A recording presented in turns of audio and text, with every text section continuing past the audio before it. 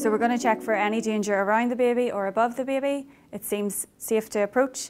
Hello, hello, Annie, can you hear me? Can you hear me? We're going to flick the bottoms of the feet. There is no response. So I'm just going to place my hand on her forehead, open up her mouth to see if her airway is clear. There's no foreign objects, so it is safe to tilt the head very gently, supporting the chin and the head. So we're going to check her breathing. We're going to look, listen and feel for 10 seconds.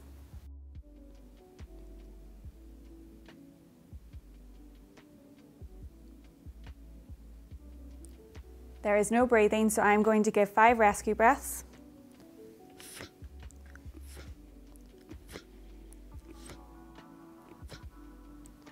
She is recovered, so I'm going to place her into the recovery position in my arms. Continue to support the head and bring the body in. We ensure that the airway is clear if she needs to be sick, and we're going to monitor breathing throughout.